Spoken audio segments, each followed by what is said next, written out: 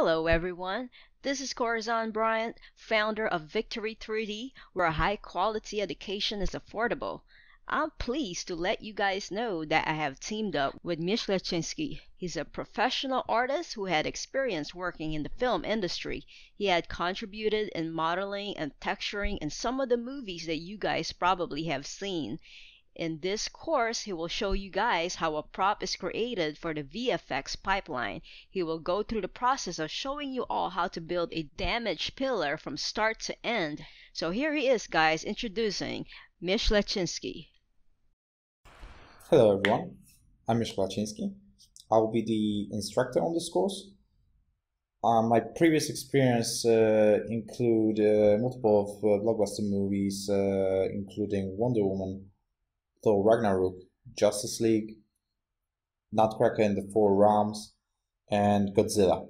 I'm currently a CG supervisor at a small studio in Poland called 3DE, and I will be guiding you through a pipeline in relation to a small asset that can be used in a visual effects scene. You will be taking through the technical creation of the model and how to make it work in relation to every other department, in relation to layout, in relation to animation, in relation to lighting.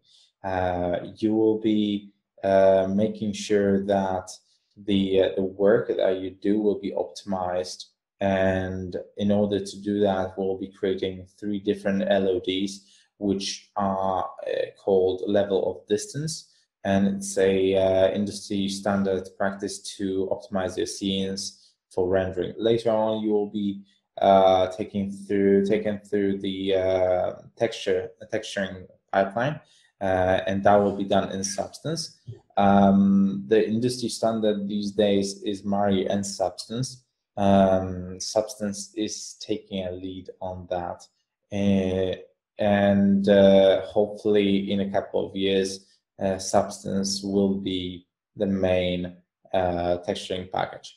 Good luck everyone with the workshop, and I hope you'll have fun.